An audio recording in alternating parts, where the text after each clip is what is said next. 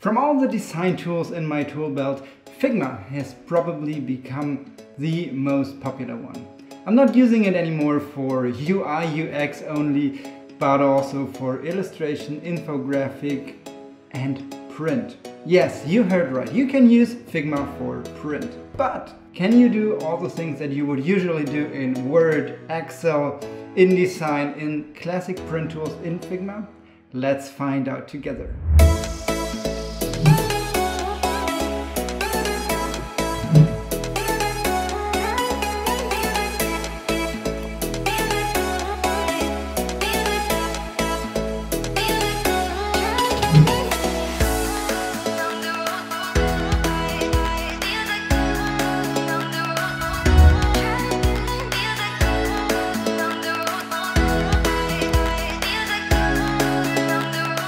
Hello deluxe humans, and welcome to yet another video about Figma, our favorite design tool of them all. And yes, you can use Figma not only for app and web design, but for a whole bunch of design related tasks. In one of my last videos I showed you my favorite plugins already, and today will be no different. I will show you some of the greatest design resources for print design in Figma. Let's start with Print for Figma. Print for Figma is a free plugin by Ben Katz, and it allows you to create proper print sizes in Figma, including bleeds, marks and all the things that you need to create a proper printing document. Just install the plugin, select the template or the print size of your choice, and boom, you're good to go. Whatever print document you want to create in Figma, make sure you install Print for Figma first. But what kind of documents would you want to create in Figma? So there are a couple of templates available in the Figma community for free. Let me show you just a few, like the Freelance contract template from Kristen AC. The template is a good looking, ready to fill and ready to print document that you can use for your design or freelance business. Just add the required legal content and, well, the design positions that you want to put in there, and boom, you're good to go. But before you can fill in the design freelance contract, you need to get some work. And for that, you need a great portfolio. Enter the responsive resume kit by Carlos. The kit works as a website, but it's also great for print.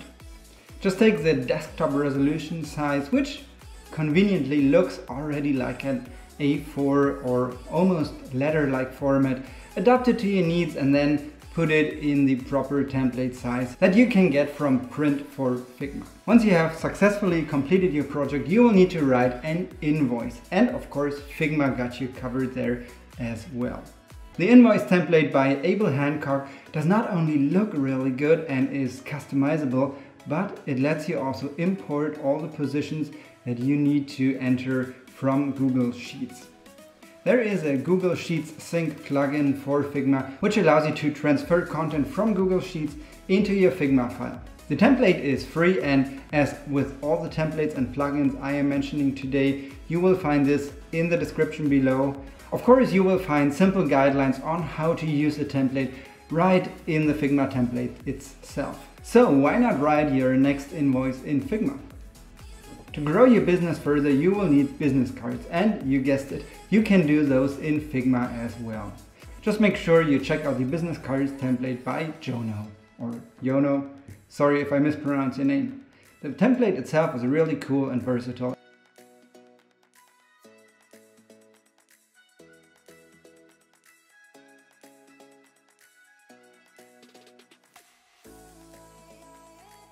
If you are like me and you really like sketching by hand, using your favorite pen to get that nice sketch, you will find the dot grid paper by Trevor Filter very helpful.